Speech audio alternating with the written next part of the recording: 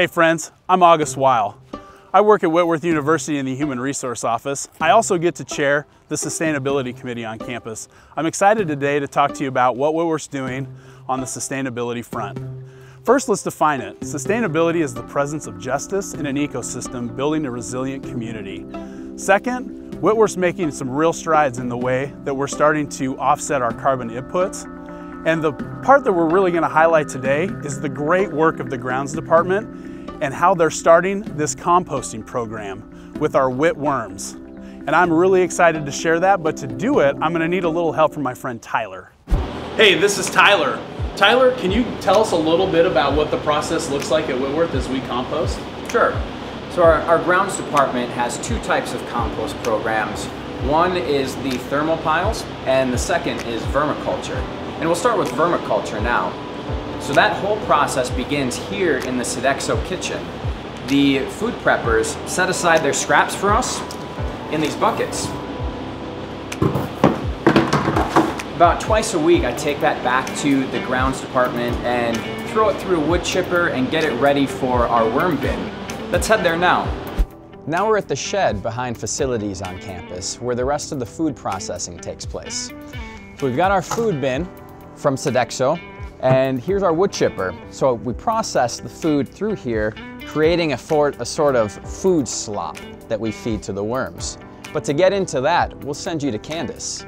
So, after the food gets processed with our wood chipper, we'll throw it into our worm bin here.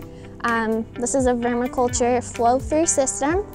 We'll layer on all of our food. We'll do a layer of cardboard as our bedding material, kind of help keep the flies down.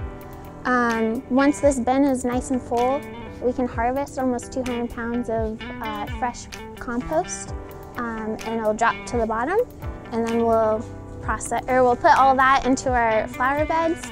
So Candace, why do we run it through a wood chipper? So it's easier for the worms to process the food. Bigger chunks take a little bit longer to break down. So the more sloppy and whatnot it is, it's quicker to process, and we can feed them a little bit more often. So. Nice. So you said once you harvest, you use it in flower beds. Yeah. What other uses are there? So we can put it in our flower beds, we can top dress our grass, mix it with seed when we're patching up bare spots on campus, all that sort of stuff. Nice. We also use it too for our compost tea that we usually apply to our turfs and flower beds too. So the other composting process we use is called ThermoPiles. So Tyler, can you explain a little bit about thermal composting and how that's different than maybe what some people might think of when they think of a compost pile? Sure. So in the name, thermal composting or thermal pile is thermo, so there's a heat element to it. So by layering browns, which are more carbon-based materials, and greens that are more nitrogen-based, we're able to make this lasagna of browns and greens. And then what that does is makes a perfect living habitat for microorganisms to come in. So you get a lot of microbial activity that heats up as it digests the organic material. So we can get temperatures up to 150, 160 degrees on the inside of this pile. Then when the temperature drops to about 100, I come in with a pitchfork, turn it over, maybe add some new material, and then the little organisms get back to it, heating up as they digest and decompose the organic material.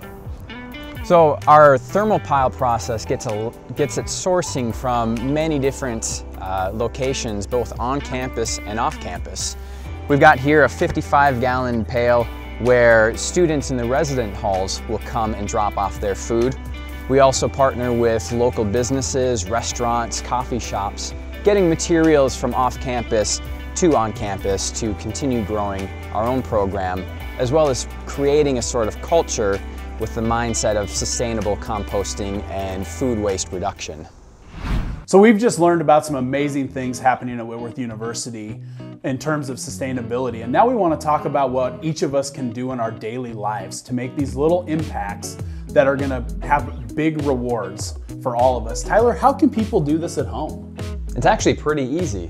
The first step is just collect your food waste. You can grab a 5-gallon bucket like we've got here, and just begin collecting veggies, fruits, grains, coffee. So we've got some old bread here, some banana peels. Something that people aren't aware of, many aren't, is that you can throw your coffee grounds and coffee filters in there as well. So begin just by collecting your food waste from the kitchen, and then you've got some options to go from there. You can build a compost pile in your backyard using old dried up leaves. So use some browns like that or carbon-based materials.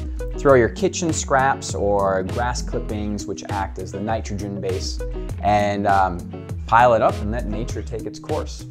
Another option is look into your community. So find a school like Whitworth that has a compost program. Community gardens will have options as well. You can also contact your city. Oftentimes next to the waste and recycling, you can have a curbside compost pickup.